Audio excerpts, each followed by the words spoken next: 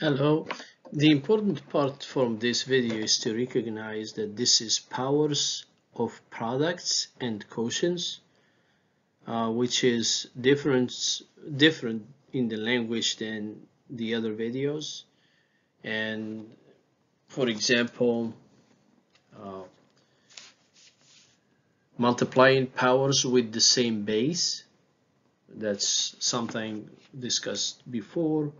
Power of a power, and later on exponent 0 and negative exponent. So what we need to explain here. First, it's good to recognize that there is a theorem here and sometimes there is a definition or something else. So it's better if there is a theorem to state it, because a theorem is something that is proven to be working or a fact within how it's defined. So if you have, let's say, let's use A and B. If A and B are numbers,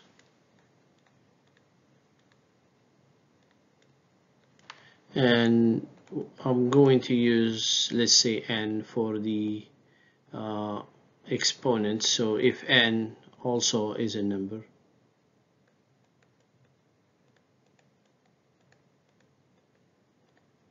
so we could say if a, b, and n are numbers, it's just to show here a distinction. Then a times b power n here is, as you see, this is a power of a product.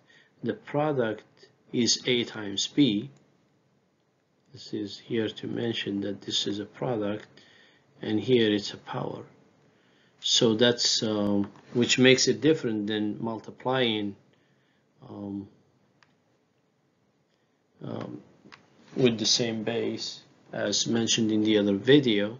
So what will happen here is it will, to avoid the confusion with the binomial square, for example, or cubed, or to power n, let's show the theorem states that a power n times b power n.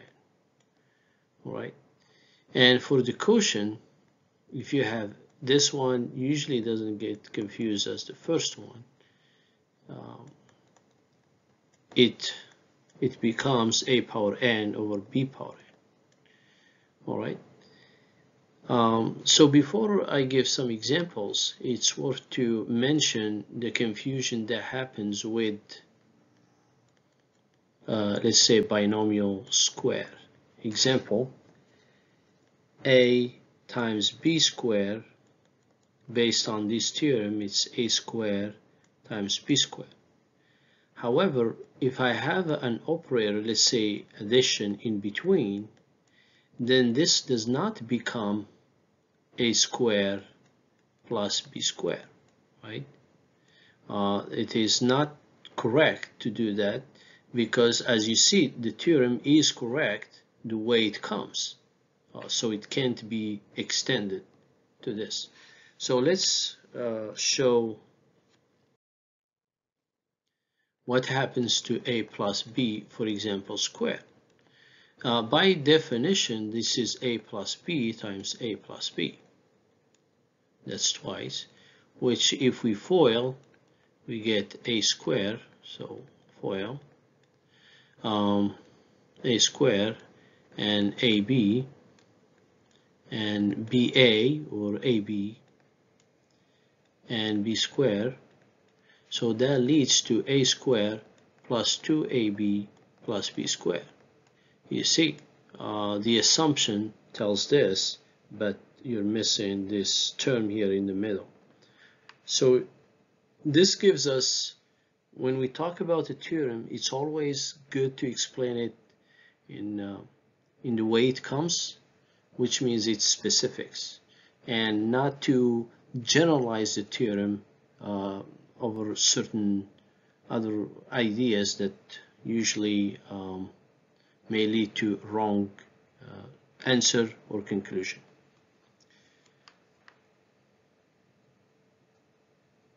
All right, so let's do some examples. If I have xy to the 4th year, then it's just now we know what we need to do. If I have 2x, let's say squared, then we know same thing is 2 squared and x squared, so 4x squared. And if I have a over b, let's say cubed, then it's a cubed over b cubed. As you see here, we're not doing, you see in the previous video I spoke about the division, but there you have same base. Here we don't have that, so here we cannot do something like, is it 3 minus 3? Then where is b, right? So logically you can see that you can't apply the other rule to this. Well, if a few things get mixed, let's say 2a and b here, or 3 here, for example, and let's say cubed, then this is 2a cubed and 3b cubed. You see it kind of splits in stages. Then this is 2 cubed and a cubed, and this is 3 cubed, and this is b cubed. All right. Then we can just continue, right? Kind of you get the idea of having 8 and a cubed, and this 3 times 3 times 3, 27 b cubed. Then you can always examine whether the 8 and 27, they don't kind of simplify, but that's it.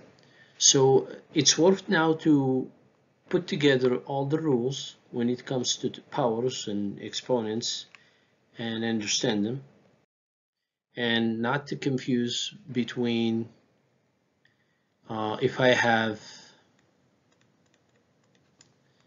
x squared times x cubed, then now we know that it should be x to the 5th power here, because you're adding and you have same base.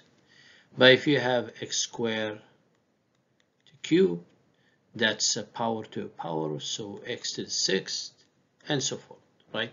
So it's important to put all together so you understand the main difference. But if you're of course teaching this, then you want to mention the details, for example, powers of products, powers of quotients, and so forth. Thank you.